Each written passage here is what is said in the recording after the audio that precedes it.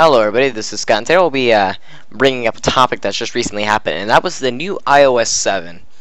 There are two things that are happening to it that is very bad. Number one, you can get past the home screen lock to view photos, Facebook. There's been a lot of different reports claiming that you can get past the password on there. So, on the new iOS 7, if you're not using like the fingerprint scanner and you're using a PIN, you can technically get past that right now.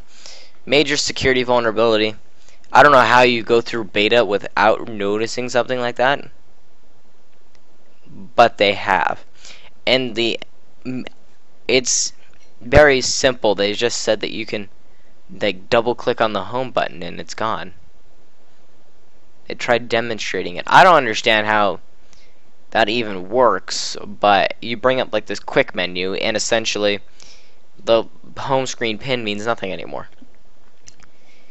And then the other main thing is hackers are now going to be targeting iOS 7. Why is that? Apple basically made a bold statement that it's going to be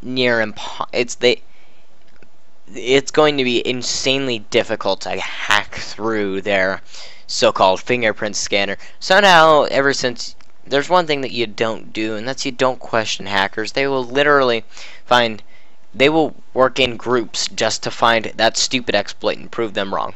So that's what they've chosen to do. So iOS 7 is going to be under some major heat from the hacking community because it was supposed to be so secure, you know, with the fingerprint scanner on the iPhone 5S and 5C. No. You may have just opened up more issues than you have tried to resolve.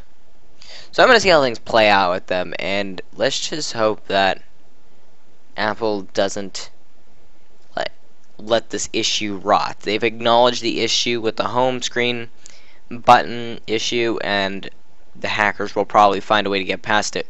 I'm going to give them 3 days. By September 23rd, we will probably have an announcement saying they have successfully hacked through it. That's what I'm going to think. I'm going to give them 3 days.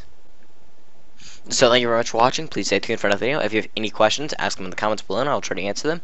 And if you like this video, make sure you hit that subscribe button and share us with your friends on Facebook, Twitter, or whatever else you use.